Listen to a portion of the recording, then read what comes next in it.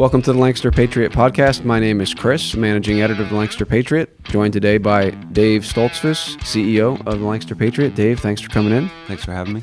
Luke Saint, author of The Sound Doctrine of Theocracy and the chairman of the Mid-Atlantic Reformation Society. Luke, thanks for joining me. Thanks again, Chris. And Joel Saint, pastor of Independence Reformed Bible Church. Joel, thanks for being here. Always good. All right, we're going to talk about the Amish today. We are here in Lancaster County, the heart of Amish country, if you will. And Dave, you were raised Amish. I was. Okay. I was. What are your favorite memories of being raised Amish? Oh, that didn't take long. Man, right away he goes into that. I don't know. I really don't know what my favorite memories were. I mean, I look back and I like the work ethic. Now I'm not sure that I enjoyed it then. I didn't enjoy working in the hog barns and chicken houses and stuff like that, but probably the work ethic is one of the strongest things that stick out to me in the Amish community. Yeah. In today's society, that's just something you don't find. Yeah. A lot of good things. I think we'll talk about some of those, and we also want to talk about is the Amish way the way of the future as far as the Christian path forward. There are some thinkers out there saying that we need to mirror what the Amish have done. We need to create a parallel economy. We need to look at the Amish model, and that's the path forward. So we want to talk about that a little bit. Joel, you've been in this area for quite a long time. When you think about the Amish, what are your initial thoughts on their way of life, what they've been able to do here, and maybe some challenges as we get into this? There were, in past jobs, past professions, I worked extensively with Amish folks. One of the things that at least a few of them would talk to me about this, because a lot of the Amish folks that I knew didn't know their history, but some did. And one of them, a businessman that I knew, he would talk about the fact that back in the 40s, the Amish drove cars. And the problem was not that they don't have a problem with driving a car. They have a problem with a driver's license. And they had and according to him, they first had the problem with the cars and went to the horse and carriage, if you will, was because they didn't want to go to the world to get a license, which sounds kind of more and more interesting to us as time goes on. Another thing that they don't have a problem with is the electricity. Now, of course, Weird Al Yankovic in his spoof Amish Paradise, he starts out saying, as I walk through my fields, where I harvest my grain, I take a look at my wife and realize she is very plain, he says. But that's, what's he say? That's just perfect for an Amish like me. I shun fancy things like electricity, right? Wow, you got that thing memorized. It's pretty catchy, right? But I mean, they don't shun electricity. Is he still alive, by the way? Weird Al, the guy's got to be 80. I don't know. He's not that old. Yeah. He's still doing his thing. He's still touring. Oh, really? Yeah. Oh, yeah. Okay. I think he's late 60s, actually. He's been doing this since he was like 18 years old. But anyway, that's not actually true. They don't shun electricity. What they shun, as I understand it, is the world. They don't want to be dependent on the world for their electricity. So they'll do other things like batteries and so forth, and solar. Generators. Amish will do gas generators, that kind of thing. Massive diesel generators. Yeah. And so they utilize electricity. They're trying to get away from the world, if you will, which again sounds kind of interesting. The problem is and this is another discussion I've had with some Amish, because some have said we can't get away from the world now. There's too much interaction. We're selling to the English. That's us. We're selling to the English. We're interacting with the English an awful lot. And if all of a sudden the English went away, we Amish don't know what we would do. When we're talking about a parallel economy, it seems to me the Amish is the closest thing that we have to it. And in my conversations, even they are saying, I don't really know if we can be a parallel economy. Because of our dependence on everyone else. Okay. Who are not Amish. Okay. All right. Luke, what are your initial thoughts? On the Amish? Yeah, on anything. Weird Al Yankovic, the Amish. Well, Weird Al. I think. Yeah, let's talk about Weird Al. Yeah. The first thing that I remember about Amish Paradise was something, Dad, you remember pointing this out to us, that as we were young and we were talking about Amish Paradise, Dad kept asking us, what is the one thing that he says in that music video or that song that's not true? And we kept going to like, I don't know. I mean, and Weird Al talks about a lot of things, churning butter, hitch up the horse and buggy, all that kind of stuff, yelling at tourists who kick him in the butt and all that kind of stuff. And we couldn't get what it was that Dad was trying to communicate to us, that that's not accurate. And the thing that Dad pointed out to us was, he says, when I have a Bible in my hand. And we were like, what? I mean, all the Amish are, these super religious and Christian people. And Dad was like, actually, some of them are and some of them aren't. Not everyone is a I think at that point you were saying most of them didn't read their Bible. That, he said, I have a Bible in my hand. I would say that the Amish man that knows what's in the Bible is more the exception than the rule. Right. I don't know how you'd feel about that, Dave. Oh, I would agree. Okay. I mean, it's more or less Catholicism light, is what I've always said. Right. Right. The problem is it's German, and if your natural language is French, and you're reading a German Bible or English, there's gonna be some problems with that. Right. And are they as dogmatic as the Catholics are about that? Like everything's got to be in German? Do they ever read? Yeah, but not church service. Not in church service. Okay, Yeah. All right. And I remember when my dad got an ESV, it was almost heresy.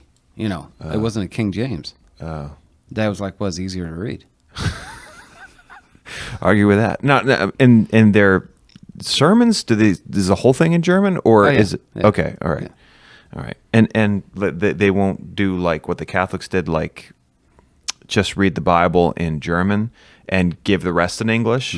No. Okay, all right. So that was the thing that Dad pointed out to us that helped us understand the Amish a little bit more, and I think that's something that the world needs to understand about the Amish too. Is that they think they're all super, Bible knowledge, but I guess the consensus is no. Actually, they a lot of them don't know what's in the Bible. But growing up around the Amish, one thing that I notice about the Amish is that they are very unassuming. I never feel uncomfortable about the Amish. I never feel like I'm about to be taken advantage of. Until you buy a lawnmower? Till I buy a lawnmower. And here's the thing about buying a lawnmower from them. They beat their equipment to death. So if you're going to buy something used from Amish, I'd say do not buy it used from Amish, because they beat their stuff to death. Now, they don't lie about it. They'll tell you, yeah, we beat it to death. But just don't buy equipment from them. That's my thoughts on the Amish. Dave, anything you want to add to that sort of the spiritual picture there, the religion, if you will? And I want to get into then this idea of parallel economy, and is the Amish the way to go? But first, someone who grew up there, anything you want to add to what Luke said there? No, I mean, the thing with the Amish is, and I always say it, is they're Catholic light. Most people think the Amish broke off of Presbyterians or Lutherans or something like that, but they really did break off of Rome, and they brought a lot of their church politics with them. And like Joel said, back in the 40s, they were actually, so if you think about it, 100 years ago, they were the same as the rest of society. The rest of society was driving horse and buggies, stagecoaches or whatever. Mm-hmm. And then cars came into play. They did drive cars for a while. So it was really in the 60s, I think, when they kind of had this split, and they said, look, we got to stop progress here. So officially the Amish stopped progress, but unofficially, their houses are wired now with solar, and they're actually more eco-friendly than probably most of the green clowns in New York City and DC. that are flying private jets to all these conferences all over the place. They got 10 beach houses, that are going to be flooded in 5 years. Yeah. But anyhow, no. As far as the Amish, I mean, the spiritual assessment that I would say is this next generation, the generation that would be after me, is probably the ones that are looking and seeking the most. And there's some Reformed theology going on in different places. among the Amish? Oh yeah, yeah. I mean, there was one Amish bishop in general that had Gary North stuff on his in his bookshelf. He was Rushdoony, American Vision. He was hardcore, and he still is. But he kind of got pushed out.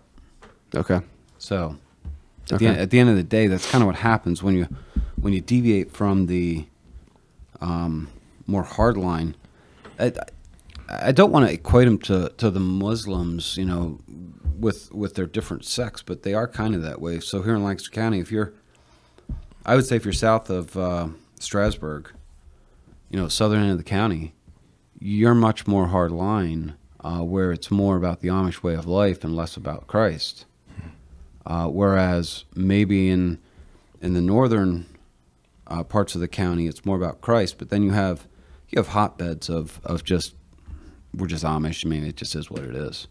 Do the Pikers associate themselves with the Amish? No, I mean, but they'd be Anabaptists. We could put this into the whole Anabaptist world, whether it's Hutterites or Pike Mennonite or even the communist Mennonite. Yeah, they to some degree have the same mentality. It's not just the Amish, I would say. It's the Anabaptists. It's the Anabaptist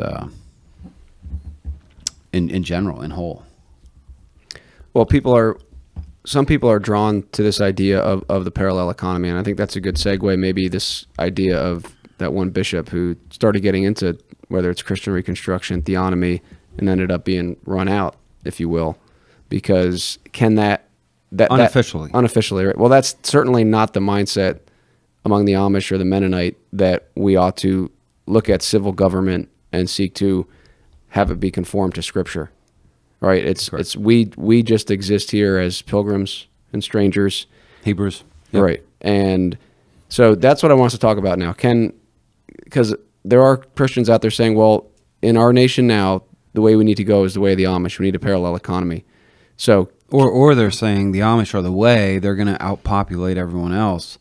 But I mean, if they have if the theology's wrong and the worldview's wrong, what good are we doing?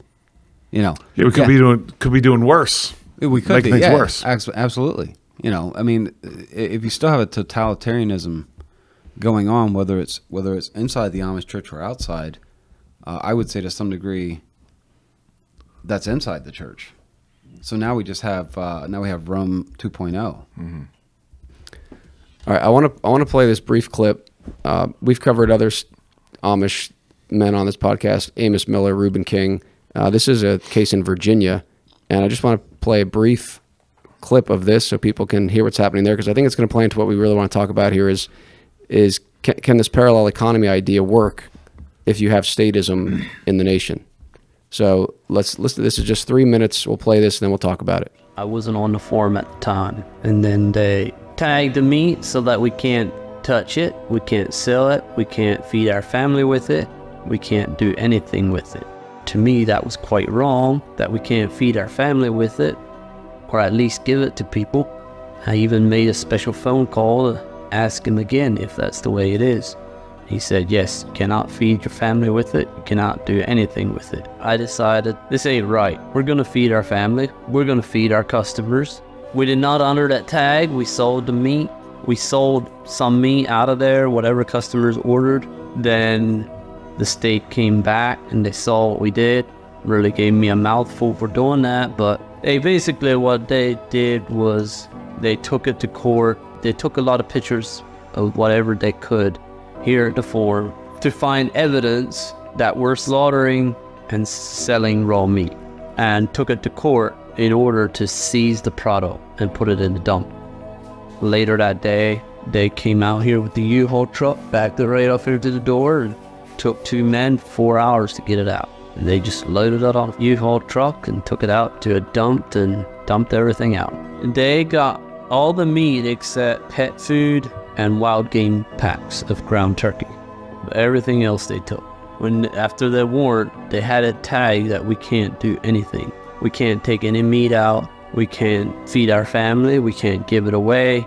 Can't feed it to dogs. We can't do anything with it. How does that make you feel if you can't even feed your own family with your own meat? if we're allowed to do it or not, we definitely will. Anybody can go and raise animals for their own family to eat. That's where I got to the point. He crossed the lines, so I'm going to cross the lines. He crossed the lines by telling me I cannot feed my own family with this meat. So I decided I'm going to cross the lines, I'm going to sell it. That's why I didn't honor the state. How has this affected your daily operations and your family at large? It definitely affected us because all of a sudden we weren't selling meat, and that really put my sales down, and then we started selling again. So we've been selling meat for a few weeks, and then they came out and took everything, and we had to quit again. So it just takes some time before we got the stuff stocked back up. We don't have the cash flow coming in. We had all this meat. We worked hard to get it in the freezer, process it, package it, stack it in there to sell and bring income. And here comes the state and puts everything in their truck and takes it to the dump, pays us nothing for it. So that definitely affects our income, and we do have a big struggle to pay our bills right at the moment. But we are stocking the freezer back up and trying to get back on the normal as soon as possible. All right, that was from Town Hall. That's the story of a man named Samuel B. Fisher down in Virginia. And it's very similar to the Amos Miller case here in Lancaster County, where you have a man who was selling organic or natural meat, and the state comes in and takes all his food away. So parallel economy right there isn't going to work too well with statism. Luke, you've written a lot about statism. Any comments on that? I don't know if you saw the whole clip, or you just saw that. Oh no, I watched the whole thing. Okay, yeah. What were your thoughts on that? You know, I often rail against the legislator, but it's not exclusive to the legislator. It's the idea that man can legislate at all, because now all three branches are basically legislating with executive orders. And Supreme Court rulings that we treat like law, but are not law. But all three branches are legislating. And so, you know, when I talk about the dangers of having a legislator, it's not exclusive to the actual branch of a legislature. It's the concept that man has the authority to legislate outside of God's law, and this is the danger of general equity theonomy, that says, okay, we have an idea, we have a law from God, but we can take that law and write laws that are similar to it that basically enforce this idea. And so the law becomes an idea, and your ideas become law. That's the danger of general equity theonomy, when we treat that as a legislative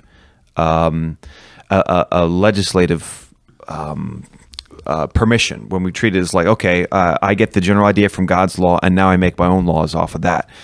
And this is the danger that we give to the government.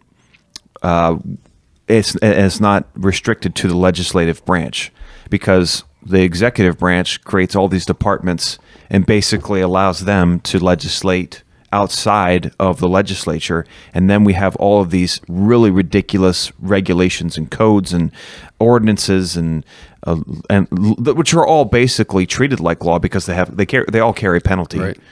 And then you have things like the FDA. So I mean, once you give the executive branch authority to basically reproduce, it will, and it will start. You know, when you're not fighting a war against a visible enemy out there, you're going to start fighting an invisible war against an invisible enemy in here. And why else would you waste so much good resources? Why else would you attack this man who's just selling? I mean, what kind of law?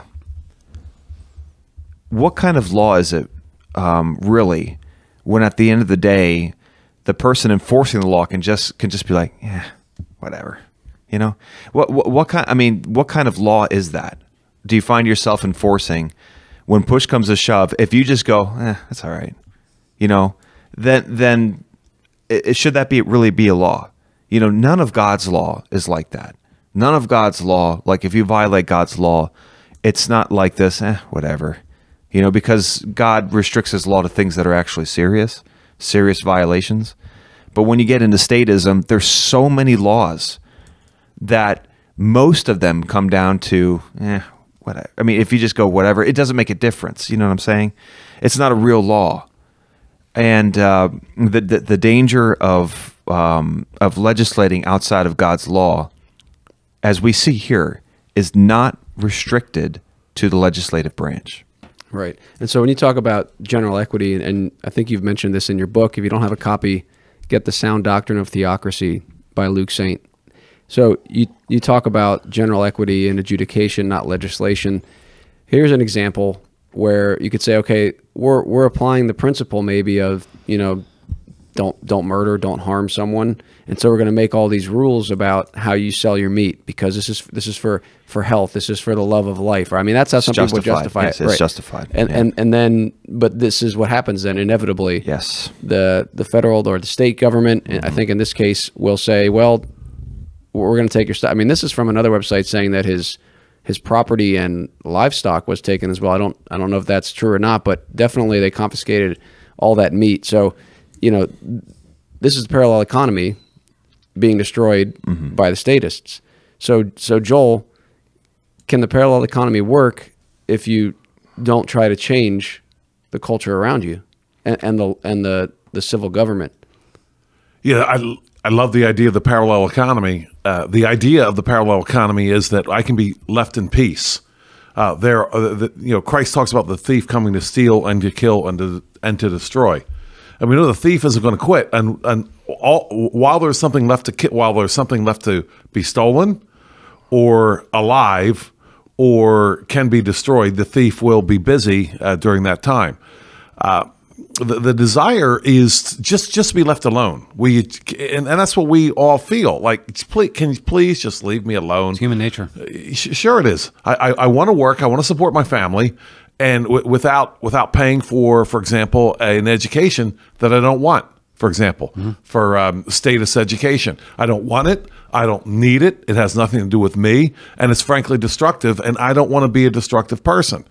So can you leave me alone? So I would actually start discussing the parallel economy from that standpoint. If we're going to do a parallel economy, can we start by getting out of state-sponsored education taxes, property taxes? Can we start there? And I would argue that if we can't handle property taxes that support this ghoulish and horrific state education system, I don't know how we're ever going to have a parallel economy. The Amish still, they haven't gotten out property taxes, have they? Oh no, they pay property taxes. Yeah, can't get out of that. I mean, but they have their own schools. Right. They have their own schools, so they have their own children to educate, but they have their children, but they don't have their money. At least not the tax money. That's right. The state has their money. That's right. So it kind of works out well for the state, right? It does very well. We get your money and don't have to mess with your kids. Correct. So the thing I want us to talk about is can this Amish way of life, and we can look at other communities, I mean, can that lead to the advancement of Christian culture? Is that something we can look at and say, this is the model we need to have? Because can the Amish even exist outside of a larger Christian society? Right? I don't think so. I mean, they got kicked all over Europe, you know, 9-10 generations ago. They got kicked from Germany to Switzerland to Holland, and then they finally ended up over here. Which the Calvinists had been here for almost 100 years prior to that. And so finally they were able to live in peace for almost, 300 years? Yeah, a couple hundred years now. Yeah, a few hundred, sure. You know, so I think that mentality that Pilgrims and Wanderers on the Earth is we'll just pick it up and go somewhere once the persecution starts. Right. The problem is, what do you do then when you run out of places to go? In other words, where would the Amish go now? This gentleman here from Virginia, where's he going to go? Baileys. Well, yeah, no, but even that, I mean, you're no longer. The world is now it's much smaller than what it was back then. You know, is that another way of saying the state apparatus has much larger? Yeah, has a much longer reach. Probably, yeah. Yeah, we're in the same position as the Reformers were with the Catholic Church. The Catholic Church was everywhere. It was just everywhere. There was no ecclesiastical function that was not affected by it. It was all over the place. The New World, the Old World, Catholicism was everywhere, and you just couldn't escape it. And it's just, we're in the same position today. Statism. You just can't escape it. Is the new Catholicism. Is the new Catholicism. Yeah. You mentioned that in your book, that Yes. we need the Reformation.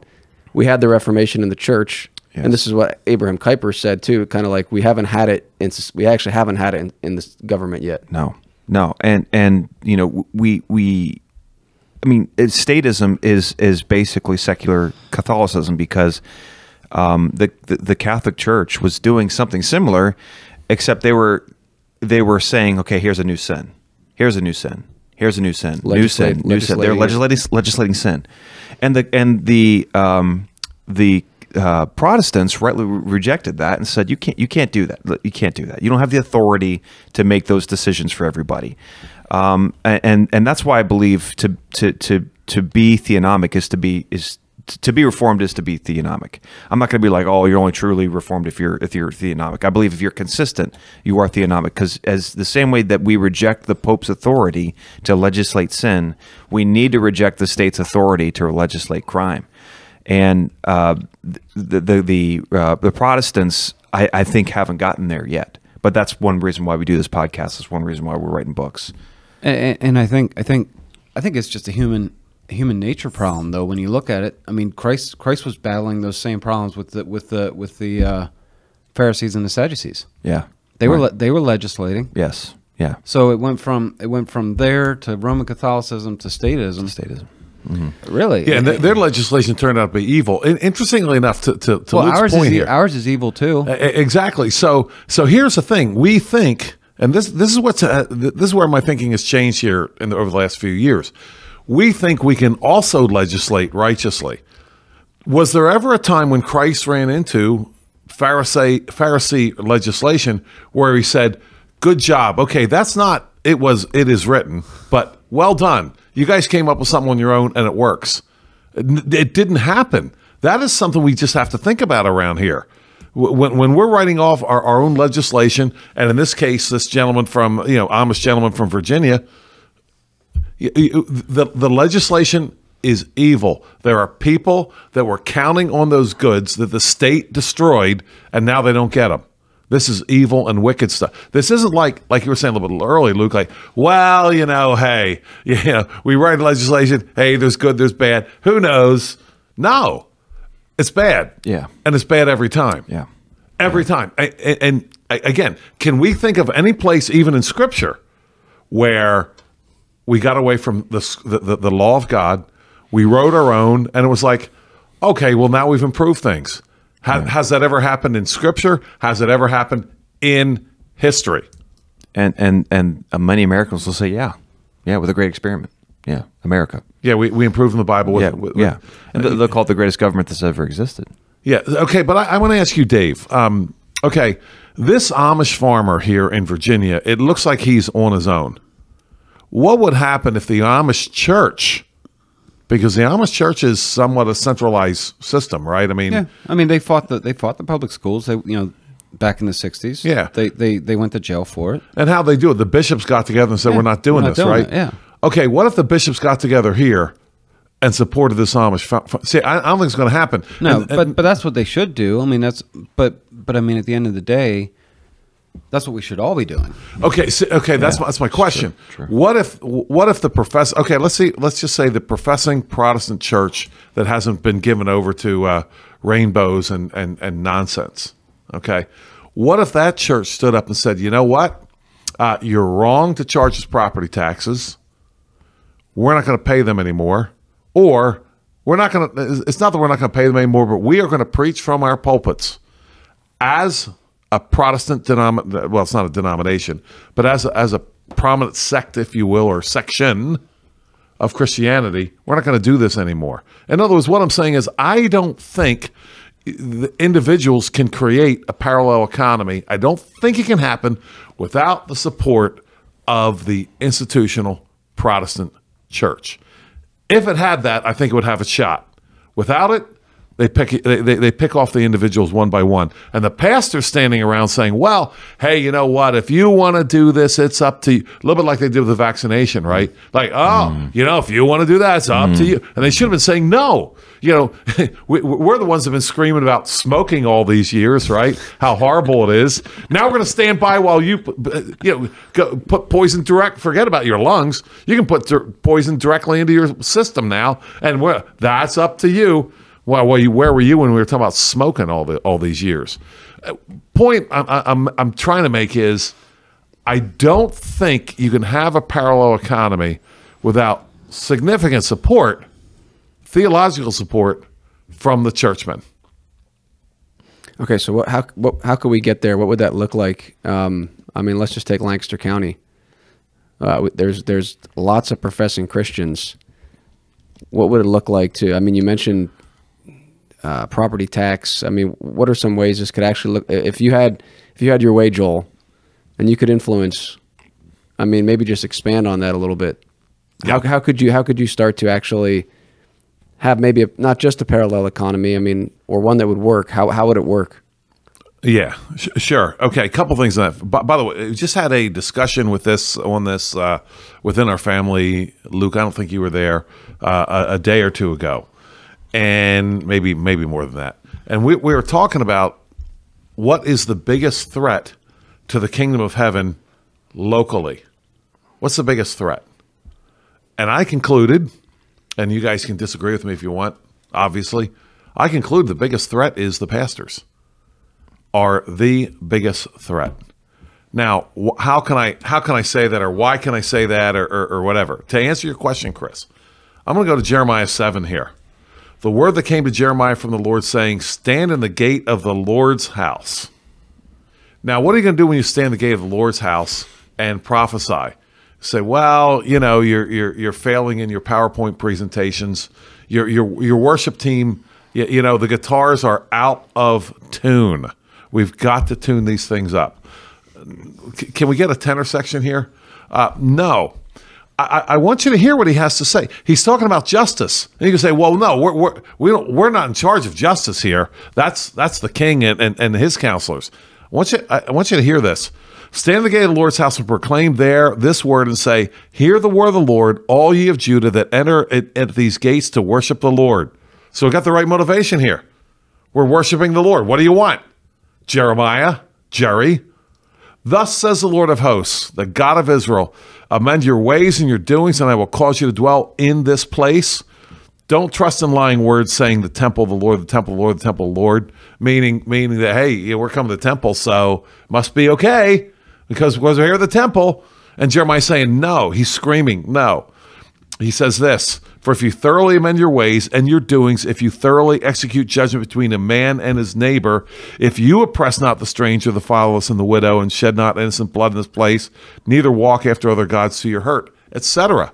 Now, of course, the people could have said, well, again, this isn't our department here. We're not the ones that are in charge of oppressing the stranger, the fatherless, and the widow. Well, the basis for justice is not the state.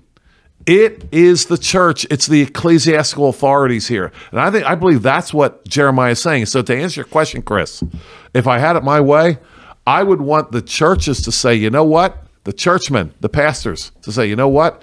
We've got the loving God thing down pretty well, at least we think. We've got a worship team in place, right? And we've got all our relationship to God stuff in play. We've got 100 sermons on that. In terms of loving our neighbor, maybe not so much. That's what Jeremiah is screaming about here. He's not saying, well, you've got the love of neighbor down, so it's okay. He's actually talking about loving their neighbor here. That's what he's focusing on. Don't trust in the temple. The fact is you're not loving your neighbor.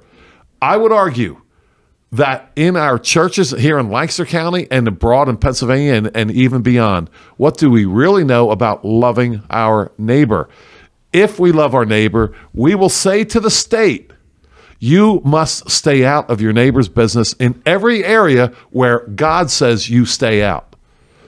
You're not loving your neighbor. So I would say, in the short answer, Chris, pastors, Get up there and love your congregation and tell them what the responsibility of the state is, what it is not. To your point, Luke, that's what happened during the time of the Reformation. Not happening now, though. And the creeping state just comes in, and the pastors are like, you know what?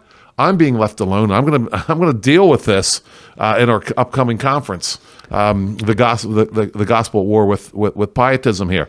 So yes, pastors, get up and say what Jeremiah is saying here in the temple. Luke, start there. Yeah, Luke, tell me if you agree with this. I mean, this is my brief analysis of kind of some of the talking heads within, I guess, conservatism, Christian conservatism, and they're kind of disappointed with the GOP, the Republican Party. They're like, well, this didn't really work too well. These last election cycles, it's failed. You're expecting this red wave. That didn't happen. And or maybe it did, and we just don't know. Yeah. Well, and the mindset is kind of like, okay, we need to do something else. And it seems to me with some of these people, it's like, well, that's why they're drawn to the Amish as an example. Like it's almost like we need to withdraw from the political sphere because the Christian influence there isn't working, but they haven't tried.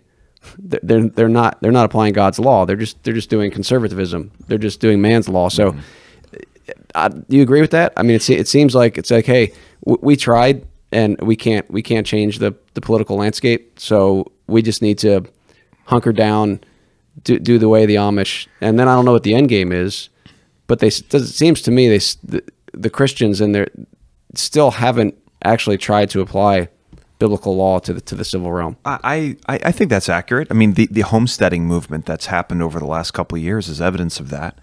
You know, as what's his name? Who's the homesteading king? Jason Matthias, maybe? No, not him. Moody, Salatin. Yes, Joe Salatin. Yeah, he said, I think in 2021, I think it was 2021, that over 1 million flocks of chickens were started in residential areas. Over 1 million were started. And the state shut a lot of those down. Probably. Because they were in backyards and they had legislation against it. Yeah, right, exactly. Yeah, ordinance, yeah, you're not allowed to have chickens or whatever. I think that's true. The struggle I get when I think about that is, you know, the temptation is to retreat and get away from government interference as much as you can. Which is what the Amish have been doing for the last 200 years. Yes, right. But the problem is, you know, we have a responsibility to do something about tyranny, and we can't just run away from it our whole lives. And that comes back to the fight or flight question, which Christians keep on coming back to over and over again. I don't mean to interrupt you, Luke, but okay, you just put your finger on something. I don't believe we believe that. We only have a responsibility to fight tyranny when it affects us. We don't have a responsibility when it affects our neighbor and not us. That's the mentality, it seems to me, that we're bringing right now. And maybe that's better said to Chris's question to me. I wish the pastors, the churchmen, would begin to fight tyranny when it affects their neighbor, when it affects their parishioners. But it's not. Mm-hmm. I didn't mean to interrupt you there, but that seems to me to be the key. We only fight it when it affects me personally. Mm-hmm. Yeah, and even then, we don't fight it the right way. I don't think we're very effective at fighting against statism. I mean, the church, I think, is perpetually a sleeping giant. The spirit and the gifts are ours. You know, if we were to, as an institution, to rise up and actually attack the real enemy and get rid of this worship as warfare silliness that's infecting our minds, and pretend like we're fighting a battle when we're not fighting a battle. I struggle with the temptation is to retreat, and to do what the Amish are doing and go buy a house in Montana and just try and live off the fat of the land as much as you can before the state comes and takes everything. Right.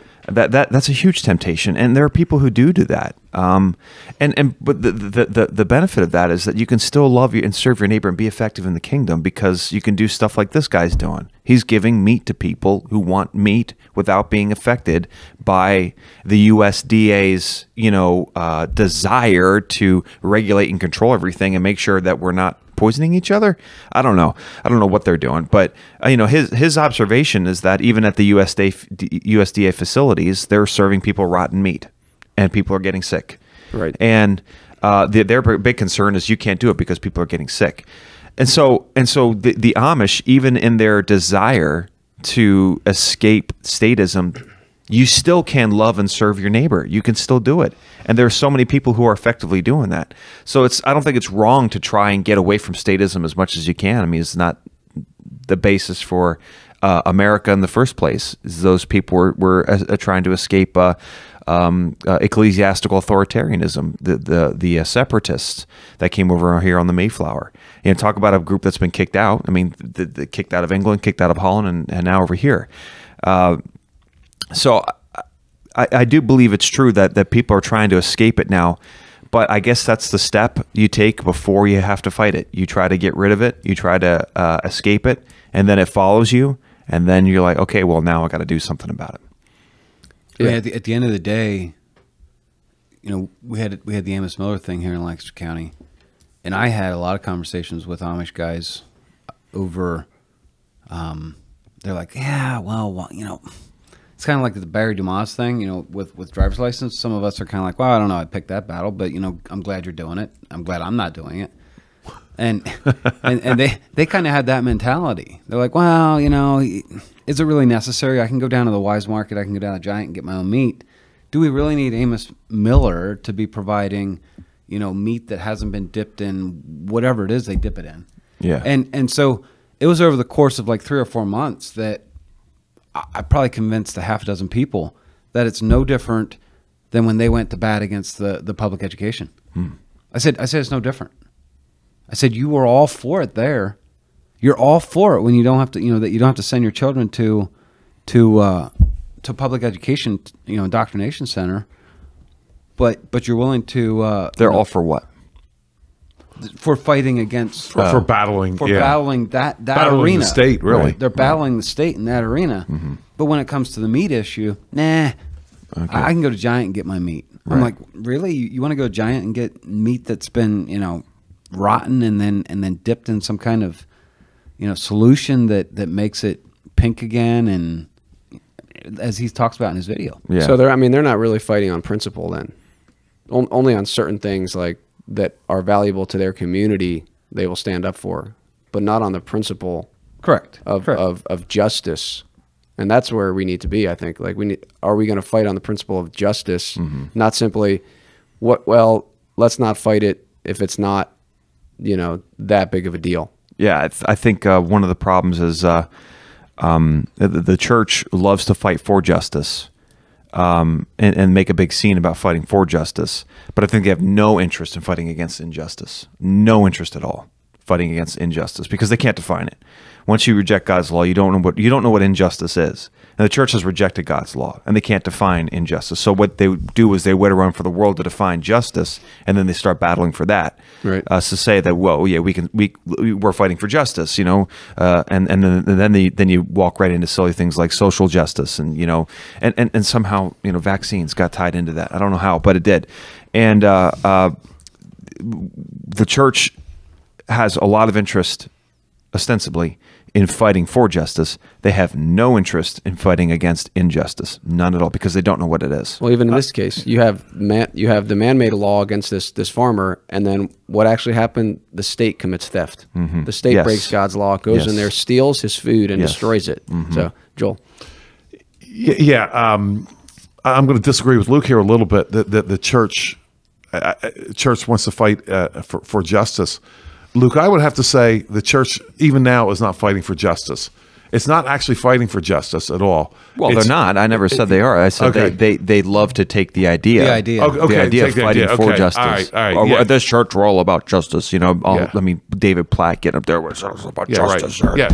Yeah. But they're not fighting for justice. Mr. Gospel, right? If you can't define injustice, then you certainly can't define justice. Right. So what I'm saying is that, and you might have said this, I might not have picked it up, is that we don't fight for justice at all. We appear to be fighting for something called justice. We don't actually have to fight for anything that's just. It's all an appearance thing, which goes back to my belief that you can actually trade, you can exchange your basic politician with your basic pastor, and both could function just as easily in each case. Oh, man. That's true. Swap them out. Oh, they dress the same. They talk the same. Oh, my goodness. Yeah. They have the same friends. Oh, my word. Yes, we can do a term limits for both. Term limit for pastors and term limits for politicians. I think we just trade each other's positions, right? And who here believes that anything would be anything different at all? I sure don't. Right. It might be better. It might be better. For who? For the churches. Might be better for the churches and worse for everybody else. Oh, man. It's a sorry state we're in. Yeah. So, I mean, all this stuff's happening local. This is the other thing that just to think about, that there's so much focus on the national race and the presidential stuff. And we have this stuff happening in this probably small county in Virginia. And, of course, here in Lancaster County, we have Amos Miller, who dealt with the state, and we have Reuben King, who's now his sentencing is pushed to November 15th. Could go to jail for 5 years. Again, the state stole his weapons, right? He was selling shotguns and rifles, and the state came in and stole them from him, committed theft, and now he might be locked up. And again, there's mostly silence from the churches on that. Well, and that's one thing the Amish church is going to be very silent on. Yeah, They were willing to go to bat for schools. Amos Miller, Reuben King, no way. But Reuben King, we're not touching that with a 10-foot stick. I mean, and the majority of the Amish hunt. Right.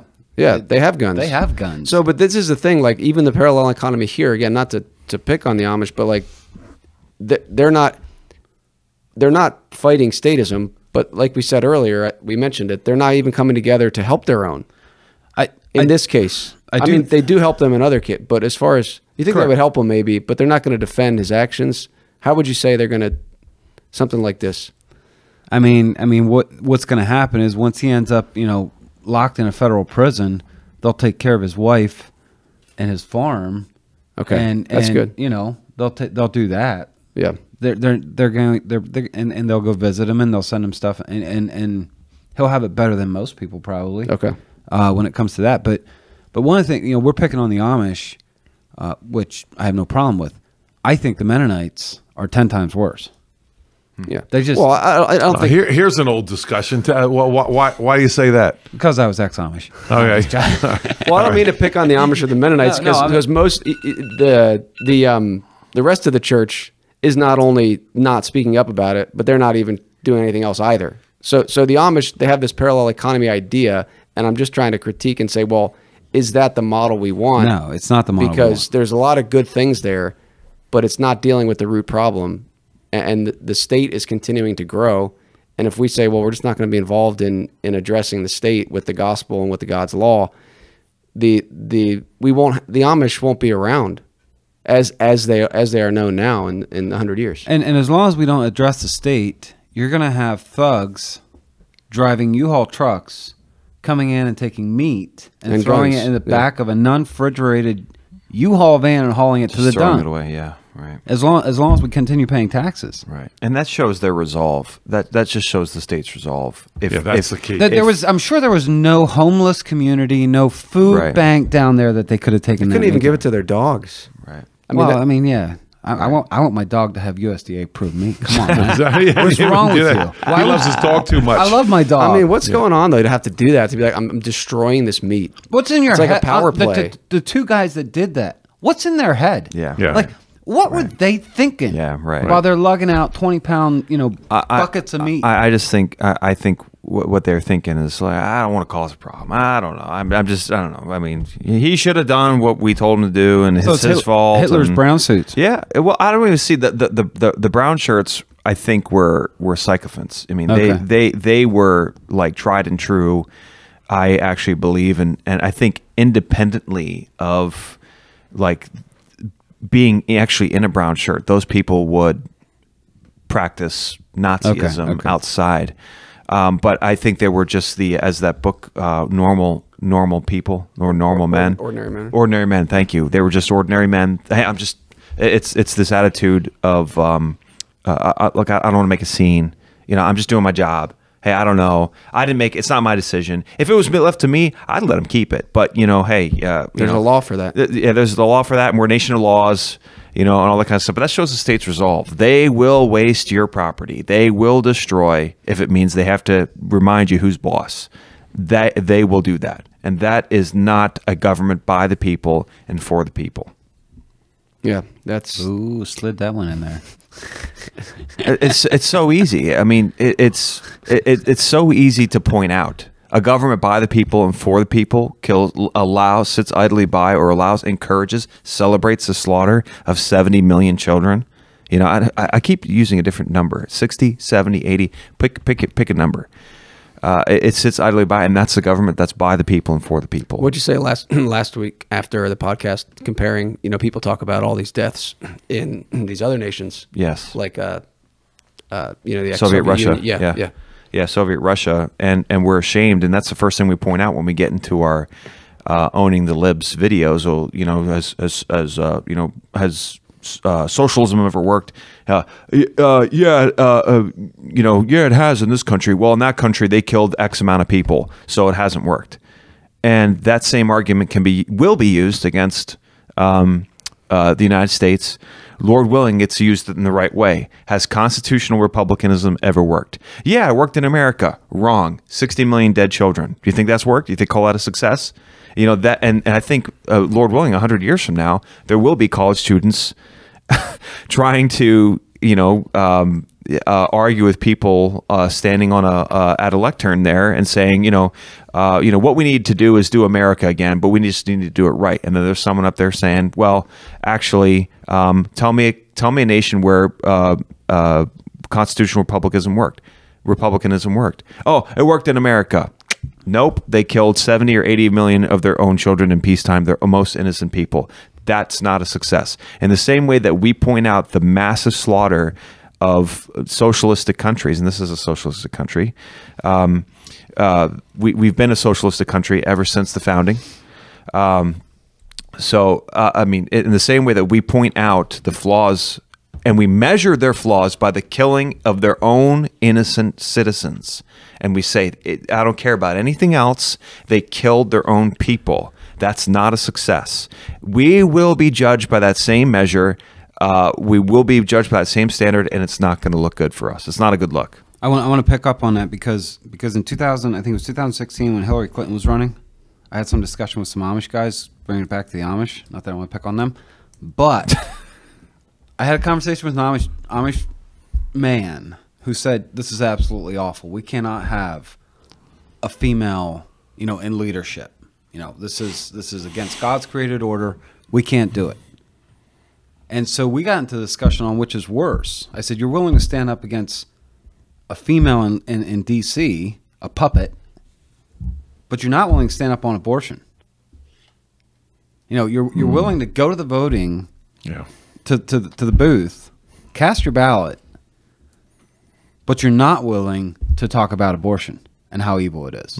Well, I mean, you know, how do we know when a baby is a baby? Oh my Oh, my word! word. I actually had that conversation. Yeah. Okay. But I actually was able to convince him that which is worse. You know, that abortion is worse. That shedding innocent blood is worse.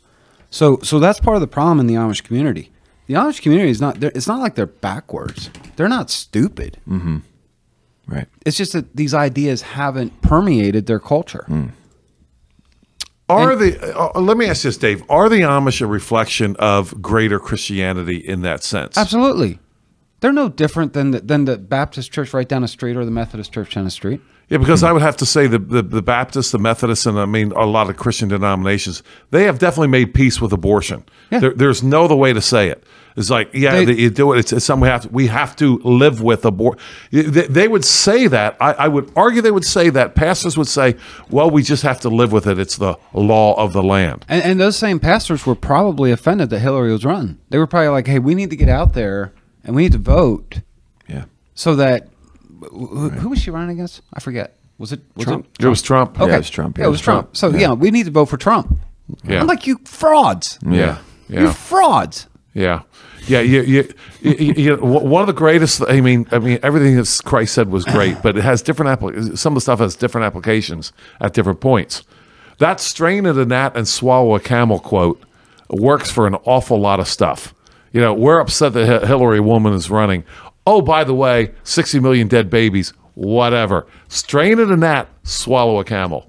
And somebody can fact check me on this, but I read an article that Trump did more executive anti-Second Amendment executive orders than Obama.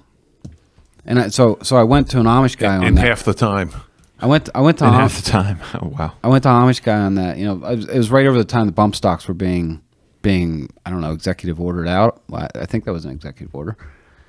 And he's like, well, but Trump's done good things for our economy. I said, but if he does good things for our economy, what good and our freedoms are being eroded. What good is that? Aren't we just kicking the can down the road? Mm-hmm. Well,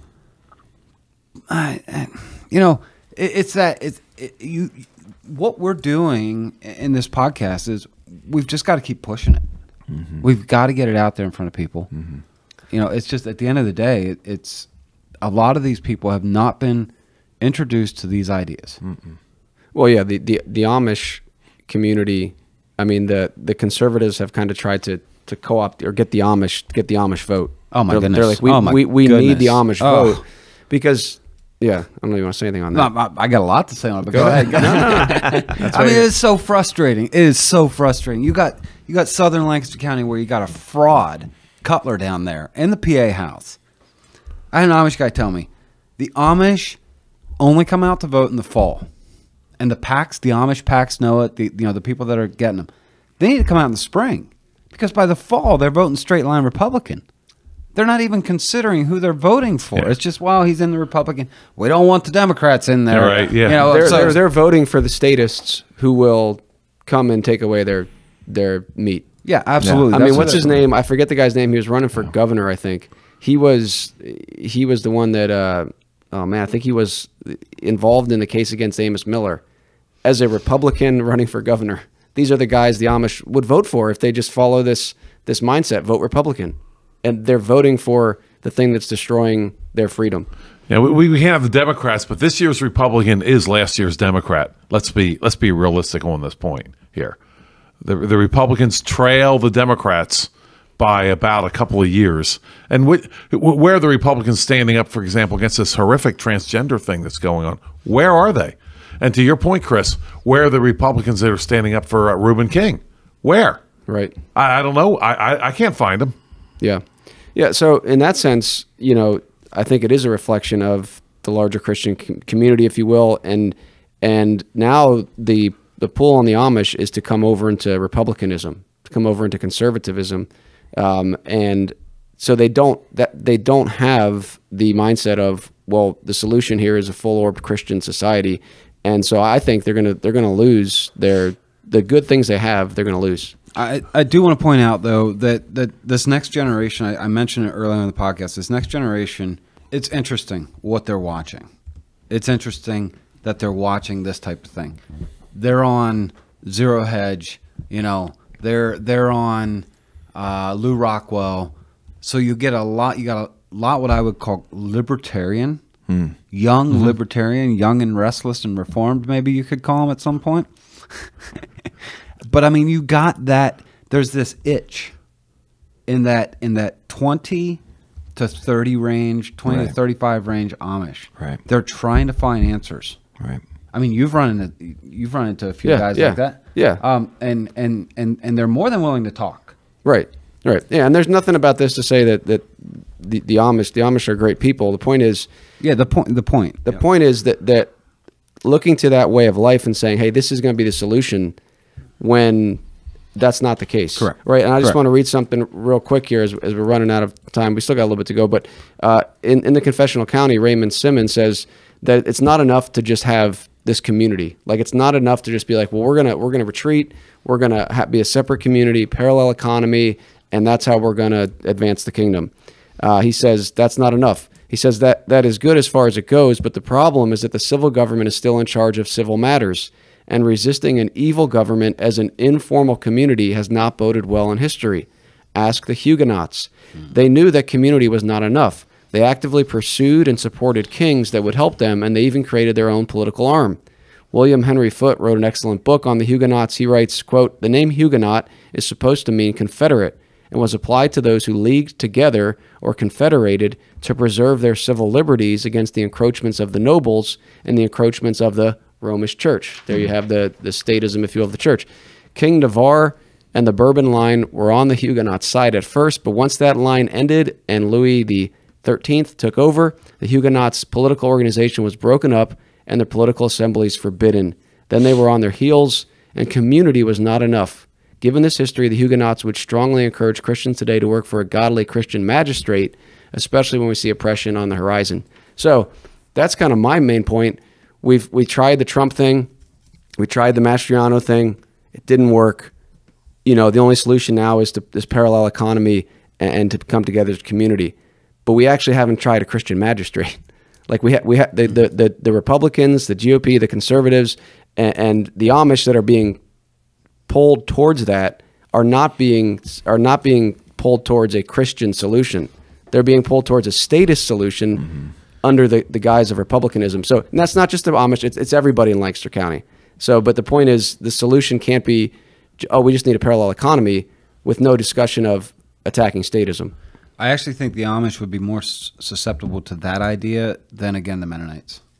More susceptible to voting for a Christian magistrate. Oh, they'd be more willing to hear. More inclined. More Okay. inclined. Sorry. Yeah, Sorry. I agree. They would be more inclined to vote for a. Well, because they're more inclined to vote. Period. Correct. Right. Well, I still have a big problem with the Mennonites.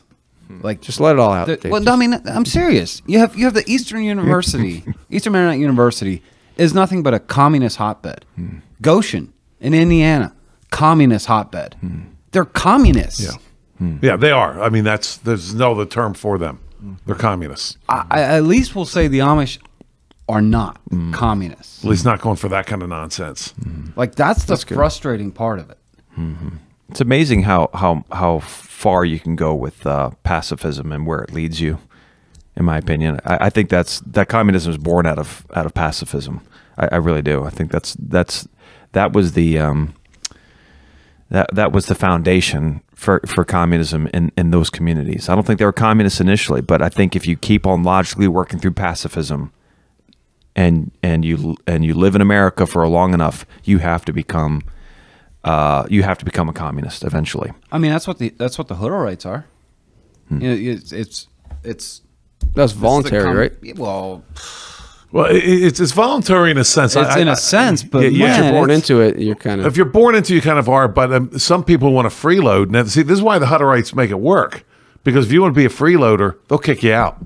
They don't take just anybody. If they think that you're not going to work. But that's what the communists did. Right. They just shot him in the head. Exactly. They shot the people. And that's the thing. Well, we want everybody to be welcome. Well, nobody believes in everybody's welcome. And that's a lie. And even these modern, the Hutterites. I talked to a young man who wanted to join the Hutterites in one of the Dakotas. Poor guy. And you know what? They gave him the old heave-ho. They turned him away because they said, you know what? I think you just want to be a freeloader here. Okay. Well, that's the end of you. But see, then publicly it's like, hey, we're making socialism work. Well, didn't work for him. You know what the poor slob had to do? He had to go out and get a job. Oh man, poor guy. Luke, do you mean that it's going to lead to communism if you have a society of pacifists, because then the wicked will rise to power and there's no resistance to it? I don't think that's what Luke means. I think theologically speaking, we can't fight, but somebody needs to. And who you left with after you left with the state. The church ain't going to do it. My family's not going to do it. I'm not going to do it. So who's going to do it? Well, it's the state. It's the logical conclusion. And this is, again, going back to Thomas Paine. I don't know if you guys read his indictment against the Quakers. Did anyone read that? I did not. Oh, my goodness. It was so great. It was just amazing. And because the Quakers came out against Thomas Paine and, against independence. They came out against it. And they're like, well, because we shouldn't be involved in politics. And Thomas Paine is like, and your statement is what exactly? Is it not political? You guys are being such hypocrites because you're defending this king and all under the guise of being pacifistic. And he said, but you're not being pacifist. You're saying we shouldn't get involved in politics, but your statement is getting involved in politics. You guys are such a bunch of hypocrites. And he just totally slaughters them. He just totally slaughters the Quakers. He said, you guys got a lot of good things going for you, but you guys are such hypocrites because you're telling us we shouldn't be doing this. And he brings up so many great points against the Quakers. And but again, there's the Quakers, the pacifists, who, and when push comes to shove, whose side are they on? They're on the side of the crown. How different is that from today's churches, though?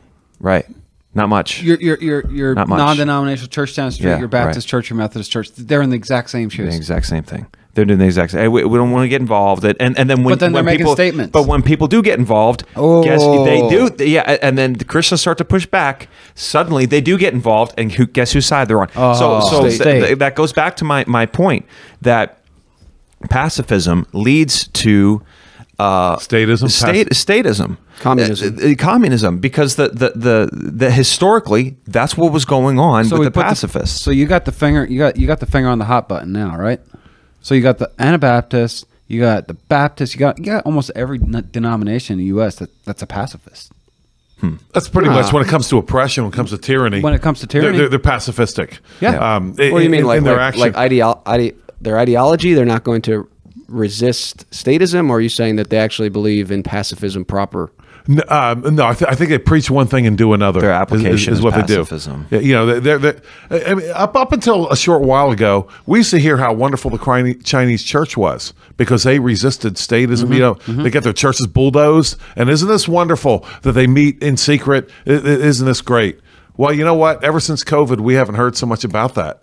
It's going kind of quiet on how wonderful the Chinese are, because the Chinese at least had to have their church bulldozed before they meet in secret, whereas we went right to Zoom, right, as soon as a man dressed as a woman told us to do so. Luke, I'm glad you got on the Quaker thing. I tell you why. It's a personal thing. The Quakers just get away with everything in modern literature. I mean, all you have to do is a Quaker. They're all about peace, and they just get away with anything. Well, thanks for pointing that out. Well, their history. No more free ride for them. I mean, the credit where credit is due. I remember reading about Patrick Henry, and the first people to approach Patrick Henry about, okay, we're talking about a new government, right? Talking about a new government. Let's start talking about getting rid of slavery. The first people to approach him were the Quakers. They said, okay, because they do call themselves a free society, right? So, that was one of the, so credit where credit is due. But, and also, William Penn, and his, the Quakers were, at least ostensibly, proponents of freedom of religion. And religious Which thought, is historic understanding that term historically, they weren't trying to create a safe haven for Hindus and Muslims. That's not what they were trying to do. But I mean, so credit where credit is due. The Quakers historically have had some good and positive influences upon this nation. However, their trajectory, when logically played out, was heading always towards statism. That's just where you headed if you become a pacifist. Okay, then as a general rule, were they helpful? I mean, the net effect of the Quakers, good or bad? Oh man, that's a great question. I don't know. I don't know enough about them to say good or bad. I'd say now bad. I'd say back then there was a lot of good that they did. Yeah, I'm afraid I do. The net effect is bad because they weren't theonomous. Right. Right. Well, that takes us back to our main point here, that a parallel economy is not going to help if the state can destroy it. Right. That's the key. And the Quakers, for all the In fact, you're not even going to have a parallel economy, right? If the state can destroy it. Yeah. No, you got thugs coming in with U-Haul trucks. Yeah. Right. You got thugs coming with U-Haul trucks. You got ATF agents, and same thing with them. What are they thinking when they go and confiscate Reuben King's guns? So you can't have a parallel economy. You can't have a Christian economy. You can't have a Christian society if the state can destroy it. And the idea with the parallel economy is, okay, we're going to take dominion for the glory of God, but statism functions, and this is something you talk about a lot in your book, Luke, statism functions to prevent that very purpose. Man-made law and man-made government exists to attack the purpose that God has made us for. Yes. So Christian culture cannot coexist with statism or injustice. And that's where I think the big error is in really looking to the Amish model. A lot of great things, but saying, well, this is how we're going to fight evil in our day. And I don't think so, right? It's a war between statism and Christianity and God's law. And as one wins, the other diminishes inevitably. So that's why I think this idea of parallel economy, it doesn't work. You can't have Christ's kingdom growing and Satan's kingdom growing at the same rate. Like, one is going to take over the other. And we know long term, as postmillennialists, it's Christ's kingdom. But right now, this idea of, well, we'll let the state continue to grow and grow and grow, but we'll just build a parallel economy, it's not going to work. And even at the very local level, just something that kind of bothers me, just as an illustration, is like, well, we're not going to oppose this Pride Festival, right? We're not going to go out there and oppose that and preach the gospel or call out the sin. Like, we're not going to do that because we're focused on building the parallel economy.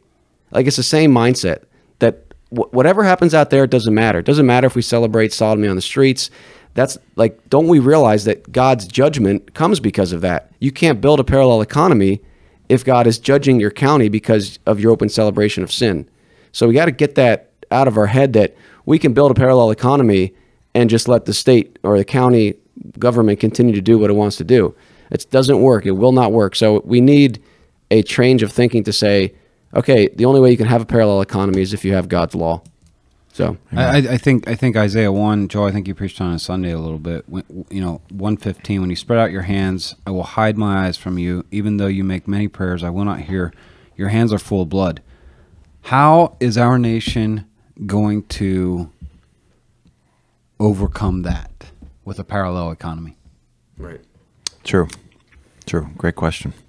Yeah, the shedding of innocent blood, we cannot overestimate. You have a parallel economy. Oh, we're not shedding innocent blood over here, but we're still It's still happening in our nation. And that's Raymond Simmons' point. You might have to start small with a township or county, but you cannot simply have, we're a parallel economy, but meanwhile our society is raising their fist to God, shedding innocent blood. It doesn't work. Yeah, I think it's okay to try and do a parallel economy, but that's not the solution to our problems. I'm thankful for the many parallel economies happening right now.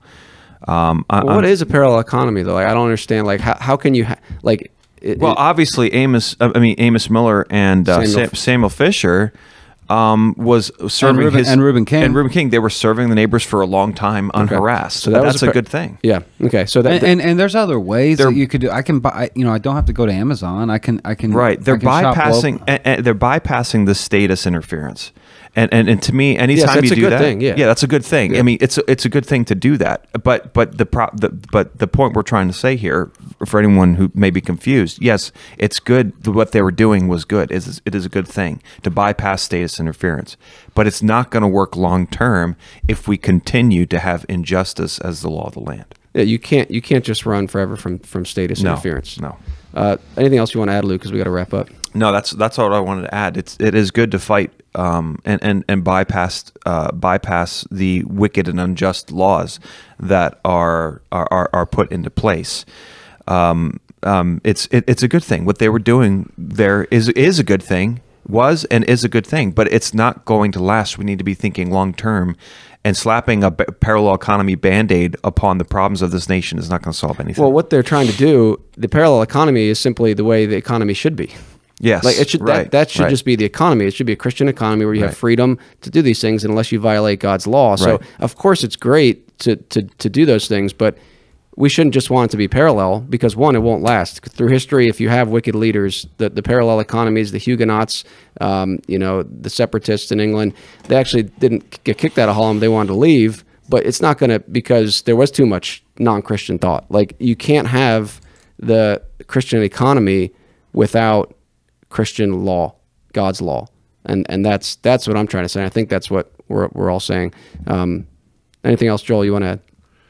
Statist thinking. We just have to get that out of our heads. Let me do a little thought experiment here. I want you to lean in with me and track. Okay, all right.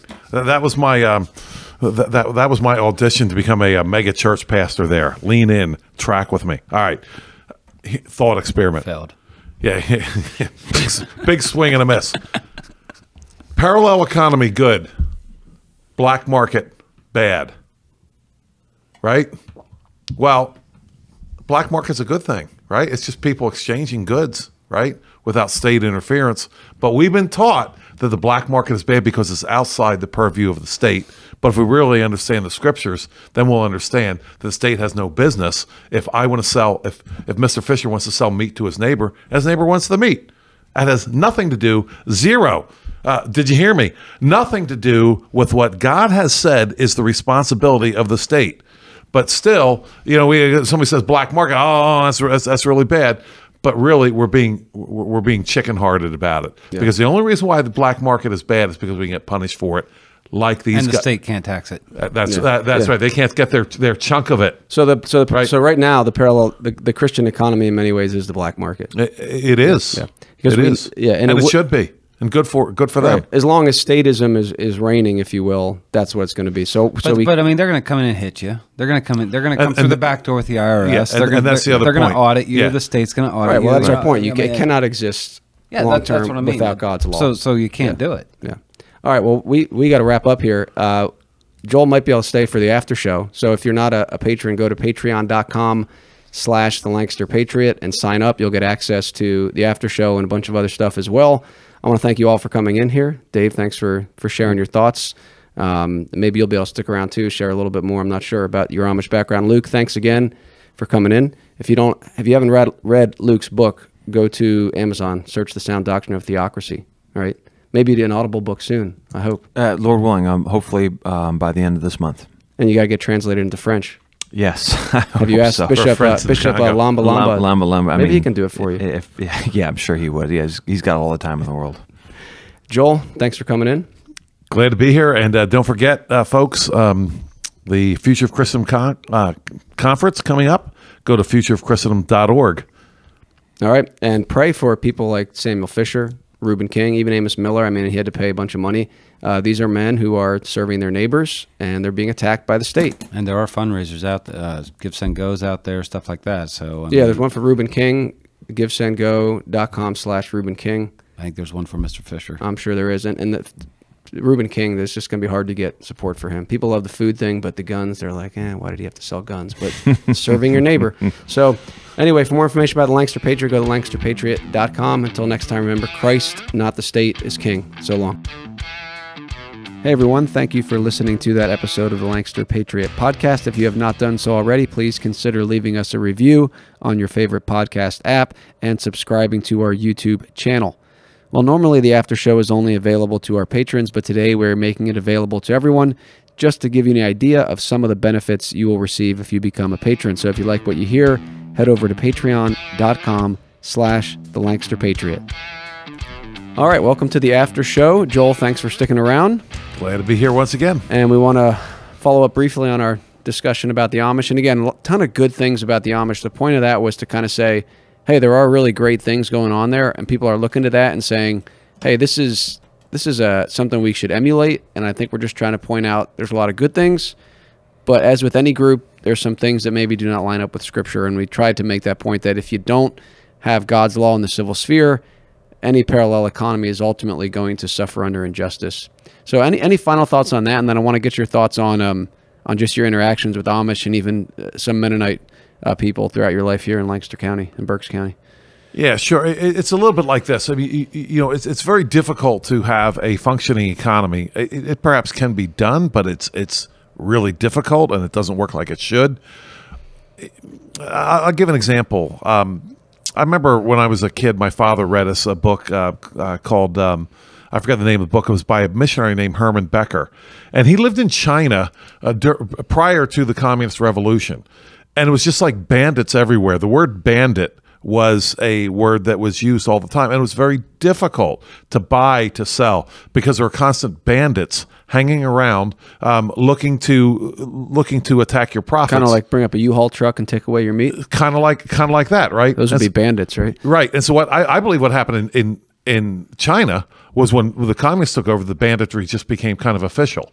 It got the stamp of state approval.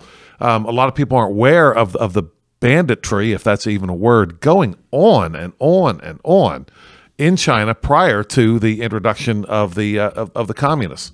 So it's, if we're going to love our neighbor and be good at it, and see, this is where we have this problem, I think, in the modern church nowadays, Chris. It's like, well, if we're trying to love our neighbor, if we want to, if we have the right attitude, that's all that it takes. No, we should work hard at making it easy and profitable and wonderful to love our neighbor.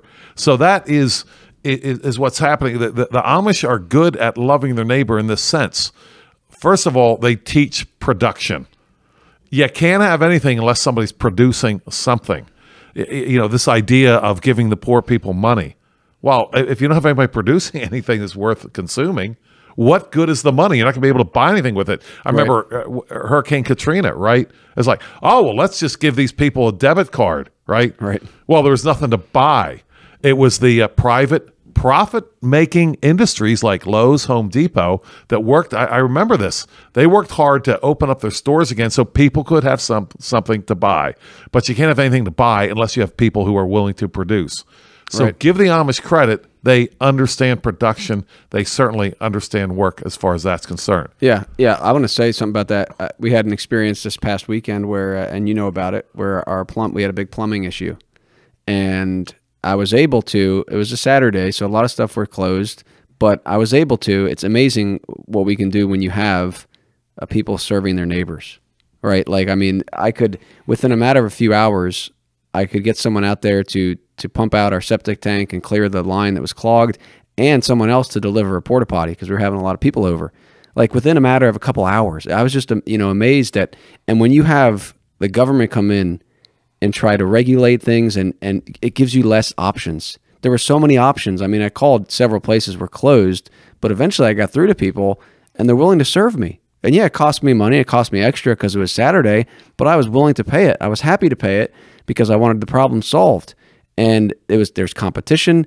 And so these businesses, when my wife and I were talking about these should businesses be taxed? Absolutely not. Like, that does not serve the people, right? That's the idea. Oh, we need to tax these businesses because, they're greedy and they're benefiting from it. It's like, no, don't tax them, because the more you tax them, it's going to cost me more when I need them, but they might not be able to afford that shiny truck to come out and clear my septic tank. Like, the businessmen serve our neighbors. And if we tax them and regulate them, we are hurting the people that benefit from them. So I was just, it was a neat experience. I think some of them might have been Mennonite that came out. Like, they're serving their neighbor by providing a service that will pay for. And we just lost that idea that you talk about all the time, that serving neighbor.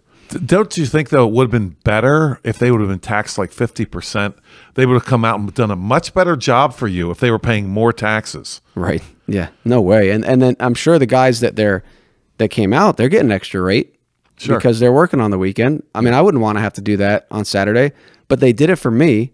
And of course they made money from it. But if they weren't making money from it, they wouldn't be there for me to call them and say, hey, I need you out here in an hour to pump my septic tank. Right. Like, it's a beautiful thing. You both profited. Right. Which, with my understanding of the communists, they could never understand they could never understand production. Maybe we can say it that way. They couldn't understand that this field here can actually be an increase in production, and both people can benefit. The producer benefits his neighbor, and his neighbor benefits the producer, because the neighbor comes and pays for the production, which encourages even more production. Your basic statist, your basic communist cannot understand that. It's a pie, right? And we're just all trying to grab our little piece of the pie, and no one knows how to make any pie because they don't understand freedom. They don't understand that more pies can be made. We can grow pumpkins around here and harvest them in the fall. Oh, yeah, we're going to be getting a bunch of pumpkin stuff coming up soon. I'm not a huge fan of it. You like pumpkin pie? I love pumpkin pie. Okay, all right. I can't stand squash, but I love pumpkin pie. Okay. I mean, pumpkin pie is not bad. Do you like squash? Not my word. Not spaghetti squash. You ever, yeah. Beets. Oh, you ever have beets? I do like beets. Oh, yeah. my- Oh, I don't. Yeah, I'll eat them. Yeah. Wow. Yeah. What's your favorite Thanksgiving item? Oh man, you know, growing up, this is interesting. You know, being growing up in a white family where we had all this white privilege and everything, I still remember the highlight of Thanksgiving meal. It was the only time I got turkey. It was the only time I got stuffing. I still remember, and I still love the cranberry sauce. Right. Oh man, so that was just a favorite. And then then we might have pumpkin pie and apple pie. Apple pie. That's what I'm talking about. With ice cream. Ice cream. Yep. We just didn't have that. Yeah. Chris, it wasn't that we didn't like apple pie or pumpkin pie or turkey. We just didn't have the money for it. Right. And in my white privilege home, you know why we had the turkey most of the time? Because the company my dad worked for gave everybody a turkey. This horrible capitalistic. The government forced them to do that. Right. Yeah, right. They would never have done it. Right. But If the government didn't make them. Yeah, government made them do that. Oh, it was such a wonderful. I look forward to it every year. Yeah. We're gonna have turkey, stuffing, Yeah. cranberry sauce. Oh my word. Yeah. Thanksgiving is my favorite meal, but that's why I could never eat get into the pumpkin pie because there's apple pie and ice cream. Oh well, I mean, it's not a perfect world. Can't have everything. I would take that over the pumpkin pie. But the other thing too, with just talking about what happened this weekend, like and the big store model. How many people did you wind up having over? It was probably like 30-ish. Okay. I don't, maybe more with the kids. I don't know. Okay, You were there. How many? You think that's about right? I think 30 Yeah. or more. Yeah. I'm still sore from Ultimate Frisbee. But this idea of the big corporation, right? And then the little guy. And when you get the government involved with all these regulations and stuff, the person that gets hurt is the small company. Because the big company, they can absorb the cost. I mean, that's why when you have minimum wage things, you're gonna have like Walmart, maybe. I don't know. They if can pay Walmart for the lobbyists. Yeah, they can pay for the lobbyists. They can eat the extra cost of minimum wage, you know, paying someone so that they can run the little guy out of business. They can do all those things. Now, so the big and this was an example of when the big stores could not help me, but the little guy could. So I called some of these like national, because I needed a porta potty because I didn't know if this plumbing was going to be fixed, and I was having a bunch of people over. So I call these national chains, and they're like, you know, there's I'm sure millions of dollars. They got the great website. They got all this, you know, and I call them, and most of them are like, well, no, we can't help you. And some of them was like $400 just for the extra delivery fee for the weekend. $400. I was like, man, I'm not getting a porta potty out here. That's on top. That's just an extra fee. But then I got a hold of some little guys who were like in the county, in the surrounding counties. They're like, oh yeah, we'll bring it out to you within a couple hours. And it was under $300. It was under $400. The whole thing, the rental for a month and the delivery was less than just the delivery fee from the big guy. The big guy. Like that's what you lose when you have government take over the regulations and the market. Like, I wouldn't have been served by my neighbor. They wouldn't have made money. And I would have, you know, could have been a bad situation there because we had a lot of pulled pork and there'd be no bathroom. Well, that could be a tough thing. But think about what you did also for your neighbor. I'm not just talking about the neighbor that came and helped you with the porta potty. I'm talking about the neighbor that might be helped next week because that business stayed open. It was profitable for them to serve you. And they say, you know what? It might be profitable for someone else, and someone else might need that service a week or 2 or 3 from now. And you actually encouraged your neighbor to stay open, which also made it better for your other neighbor who you don't even know. This is what people don't understand here about freedom here. You help people you don't even know because you encourage this company to stay open and serve their neighbor. Yeah. Yeah. There's so many aspects to it. And again, that's kind of, I mean, parallel economy, whatever you want to call it. But once you have statism come in with all these regulations, you lose that. And that's why America still has a degree of freedom because we had this Christian heritage and we had this idea that we should be allowed to serve neighbor. But the more we get away from that, the more we're going to have government regulation and we're going to have less and less ability to serve one another. Which is what we talked about earlier. Reuben King just wants to serve his neighbor, right? Wants to sell firearms. By the way, and well, let's stay away from that. Well, you know what? The Second Amendment actually is we don't have a right to keep and bear food. according to the Constitution. Right. We do have a right to keep and bear arms. Yeah. So we should actually be talking about the Reuben Kings of the world, perhaps, before we talk about the fishermen or even Samuel Fisher. Yeah, Samuel Fisher. I mean, Yeah. he's serving his neighbor food. Everybody needs food. We don't need guns. Well, tell that to the framers, of course, and that's another story. But the fact of the matter is, both are serving their neighbor. No, Reuben King doesn't have out there in the by the street with his own gun saying, "Come on in and buy my guns." Right. People are in there because they want to be there. Right, and that goes what we talked about before with this idea of these enumerated rights. Because exactly, well, we don't have an amendment saying that the government, can't take your food or you have the right to have your food. But that's the problem with the system, and that was what we got into our discussion before with Travis. Great discussion, by the way.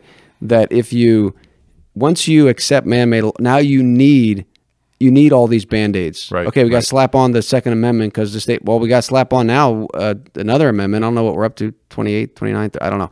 But we need another amendment to say, well, you can't come take someone's food. Yeah. It never ends. If they don't say that, then they can, I guess they can back up the truck and take away my food. Oh, and even if we had it, I mean, I listened to the Supreme Court cases, they would argue a way around it, just like with the Second Amendment. Yeah. Because you have this man-made apparatus. So, by the way, banditry is a word, Joel. Oh, good. Banditry is a type, this is according to Wikipedia, is a type of organized, tell me what you think this is, organized crime committed by outlaws, typically involving the threat or use of violence. Sounds like USDA. A bit, right? How would the USDA be outside of that definition? Organized. How would it's it be? organized. It's definitely organized. They use the threat or use of violence. They got that going for them. Yep. They bring their guns. Yeah. So I guess it would just be, they wouldn't say it's crime and they wouldn't say they're outlaws. Yeah. They would say we're following the law and this is justice. Yeah, we're state sponsored, but yeah, it is just because the state says so. Yeah, see, I remember this is one of the reasons why I, you guys, might want to strangle me here, but I was against almost all movies, against almost all TV shows when my kids were growing up. I say almost. There was one TV show that I kind of supported a little bit. That was The Simpsons. Oh my goodness, I was not expecting that. I was somewhat of a Simpson fan, and I'll tell you the reason is because I felt we could get better life lessons from The Simpsons than you could from nearly any other popular show or even unpopular show. And this is how I did it. Okay. They had this one. I forget what the deal was there, but there was a discussion over whether or not something they were doing was right. And Homer and some other guys wanted to apparently change some laws, right? And you remember Reverend Lovejoy there, right? He finished everything with an A at the end, trying to sound articulate, right?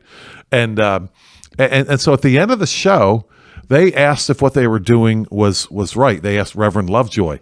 He was, of course, you remember this completely useless cleric in the show, right?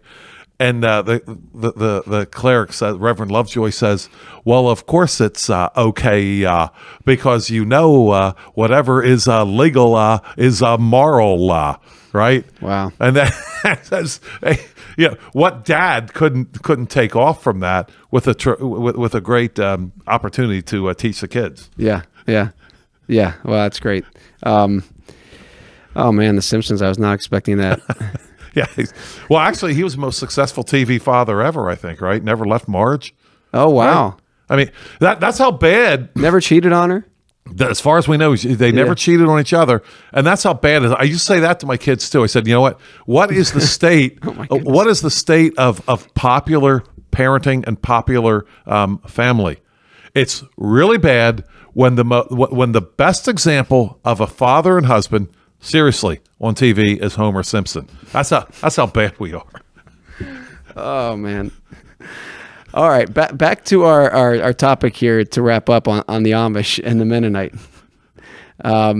You don't use Simpsons analogies when you were talking with the Amish, did you? Not hardly.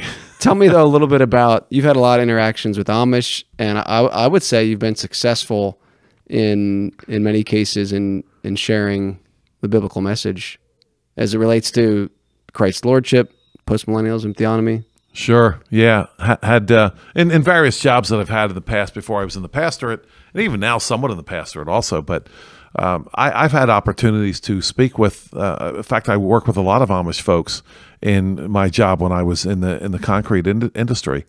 What I found was that many of them didn't really want to talk too much about theology. But there were a good percentage that did. Some would just say, well, hey, I don't really want to talk about this is just the way we do. And that's a phrase you get a lot of times. This is just the way we do. But others did want to talk about even what the Bible had to say. What I found, Chris, was that they had respect for the Bible, but the ones that wanted to talk a little bit, they didn't know what was in it. And so for me, Chris, that's one of the best scenarios. Talking to someone who believes the Bible but doesn't know what's in it, now you have a real teaching opportunity. And I had an opportunity to teach them from Christ's parables. That's kind of the opposite of a lot of modern day pastors. I would say it is the opposite. They know what's in it, and they don't believe it. They don't believe it, Right? And they purposely don't want to stay away from it. I mean, I've heard too many people that, wow, it's the Old Testament. We don't even preach that. What? Christ did. Paul did. The book of Revelation has, 300 references to the Old Testament? Oh, yeah. It's the most Old Testament, referenced New Testament book. Of all. Close to the Old Testament. Yeah. So you talk about us. Yeah, it's like you're out of step. You quote the Old Testament. What happened with me, though, was I worked with a group of people who were kind of Mennonite-ish, if you will. They themselves would have said they're not Mennonites, but they were three aspects, Chris, I would say, that are characteristic, at least, of traditional Mennonites. A head covering, right? Arminian theology, and pacifism or non-resistance. We don't resist an evil person, right? And so when I came to work with these folks, and I worked with them for a few years, maybe 4 or 5, as I recall. There I was coming in to work with these folks, and they had a church. Pretty much everybody that worked at this location went to the same church. And when I came, and they were pretty aggressive, and they wanted to convert me when I came because I didn't go to their church. They wanted to convert you to become a Mennonite? Yeah. Okay. Yeah. I didn't know that was people are thing. active in that. Yeah. Yeah. Well, these people were pretty aggressive, and which I appreciated. And so, a lot of the Mennonites want to keep themselves, but these were different. They were like, hey, let's get the Bible out here. And were they horse and buggy? They weren't horse and buggy. No. Okay. No. Okay. They were. I tell you what they were, Chris. They were kind of like. When I first knew them, they were like, you should have a dark car. Okay. It doesn't have to be black, but maybe a bright color car would just be too pretentious. Okay. And so a lot of rules going on there that were unwritten, if you will. But pastors can control their flocks that way with unwritten stuff. You just frown on certain things, right? And if it's not written or whatever, not ever talked about, then you just kind of figure out what's accepted around here if I want to come to this church. And initially it was, we don't do the internet, as I recall, but that changed. They of course could have phones and so forth and did business on cell phones and so forth. But that's the way it was when I initially went there. So when I went there, they were pretty aggressive when I began to work with these folks. And what would happen was we had a half-hour break every day. And during that half-hour break, food would be cooked up and we'd eat and just talk about 2 things, Chris. 2 things only, or primarily, I don't know if only, but almost only, politics and religion. And so there I was, your basic Calvinist, postmillennial theonomist, talking to Arminian Mennonites. This is pretty close to your dream job. Pretty much. I mean, you just can only do it for a little part of the day. Now you can do it all day. That's exactly right. And it's a beautiful day in the neighborhood when I get a chance to do these kinds of things like now. And which is so enjoyable, which is why I'm here so often, because all Chris ever has to say is, hey, you want to do a podcast? I'm like, sure. I don't even know what it's about, but I'll find out soon enough. And so every day, Chris, we would do in this setting politics and religion. That's what we would do. And since they respected the Bible, I could argue the Bible with them, although we had problems with the Old Testament. This was a problem. And they accused me of believing in a flat Bible. I was like, what's a flat Bible? Oh, the New Testament is just as relevant as the Old Testament? Yes. Okay. Yeah, pretty much. It's all the, let's see now. Oh, I remember now. The Word of God. Yeah. And so I would challenge them at some points, like the Old Testament is like the Word of God Junior, right? This is junior high Word of God, the JVs, and the New Testament is varsity. But what happened was, because they did respect the New Testament, there were some that figured it out after a while, said, you know what? The New Testament considers the Old Testament the Word of God and as authoritative. So, for example, I still remember this. Oh, man. We were talking about pies earlier. Okay, so one day I was having a discussion with one of the guys there, and this young man was really, he was into that church a lot. And he was telling me that the New Testament is superior to the Old Testament because in the New Testament we have prohibitions against lust, where we don't have that in the Old Testament. And I was like, really? No. Yeah, lust was legal under the Old Testament. But in the New Testament, Christ says, but I say to you, whoever looks at one with lust after, has committed adultery in his heart. But that was brand new, not in the Old Testament. I said, well, this was too easy. Anybody could have done this. I said, well, how about this? I said, how about thou shalt not covet thy neighbor's wife, right? I said, we're not talking about our chocolate chip cookies here. We're not talking about a recipe for pumpkin pie. That's not why people covet their neighbor's wives. They go down the store and buy chocolate chip cookies. That's not why, right? And this young man, to his credit, he was quiet for a minute and said, okay. Yeah. Okay. Yeah, it was prohibited in the Old Testament. And it was through this kind of discussion, Chris, day in, day out, which is kind of what we're trying to do here. I mean, we know this takes time. The idea of God's law, which read Psalm 119 is such a wonderful thing, meets with such hostility in Christian circles. And that's what happened with me too. I mean, initially it was met with, frankly, hostility. But by the time it was over, after doing this for a few years, and I still... I still remember the day when it kind of all came to a head here. We were arguing about something actually in the New Testament, all right? And it was in Romans 13. Okay. And which makes sense, Chris, because if you reject the Old Testament, it's only a matter of time until you reject the New Testament. That's right. It will happen eventually. Right.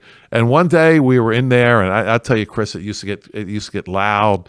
It used to get it got loud with you. It was fun. In fact, there would be even people that didn't even work there would come in and join in on the arguments, right? Who wanted to get in on it. And one day there were some other people in on it, right? And they were pretty much all against me, which was fine.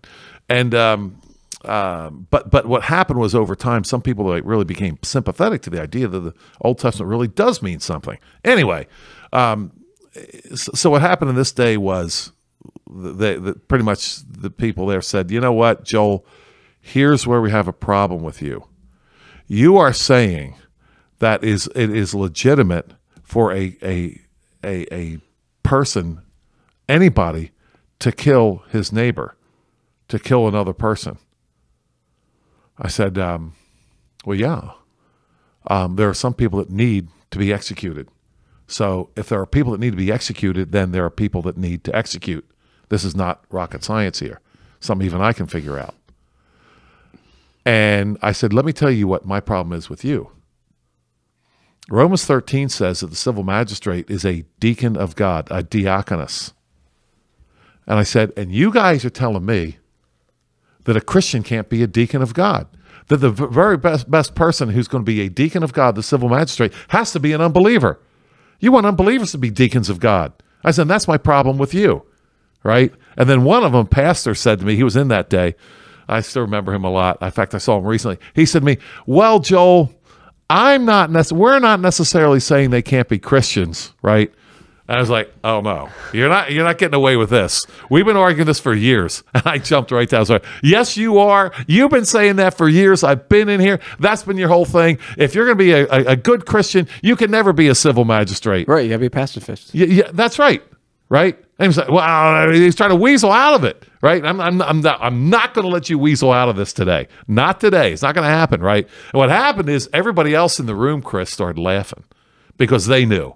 They knew that I was correct. That's been saying that for years, and you can't weasel out of it. Right. And on that day, I still remember that day, that was kind of like the end of it. We didn't argue very much after that. What else is there? Yeah, so those are mostly Mennonites, right? Yes. Okay. We got to wrap up here in a minute, Joel, but would you say, though, you've had more success in, I mean, I know it's the Holy Spirit's work, but in changing people's minds in interacting with the Amish? Is there more of an openness to change their minds and their conceptions about Scripture? Maybe just one story from that as we wrap up here. Sure. Yeah, I have definitely found that to be the case. Here's what I found. I found in some Mennonite circles, in the plain Mennonite circles, and this is not a compliment, but this is my experience. I've never been able to get into a biblical discussion with plain Mennonites. So I don't know. I mean, every when I come to church on Sunday morning, I'm driving. I'm dodging a lot of plain Mennonite buggies and bicycles. I'm not sure what they do in their church services. For the Amish, though, I found it to be somewhat different. I would say that on occasion, and it's not that rare, that I can run into Amish folks who, again, respect the Bible and will be glad to talk about it and discuss it. And I still remember one gentleman that I dealt with. He had a particular business and he used a lot of concrete for, and he would sit there and talk to me and about what the Bible actually had to say about business, about family, and I could tell that it was really resonating with him. What I think a sad thing is the Amish have an awful lot of the structure without the foundation. They understand working hard. They understand production. They understand honesty. But I think they kind of see it as the way we've always done it more than this is what the Bible teaches. Right. Okay. All right. Well, anything else you want to add from anything we've talked about today? The only thing that I would want to add is to underline this idea of production, of options over actual money. We think wealth is money. No, options are wealth. In other words, you had wealth this past Saturday, whenever it was, right? Because you had options.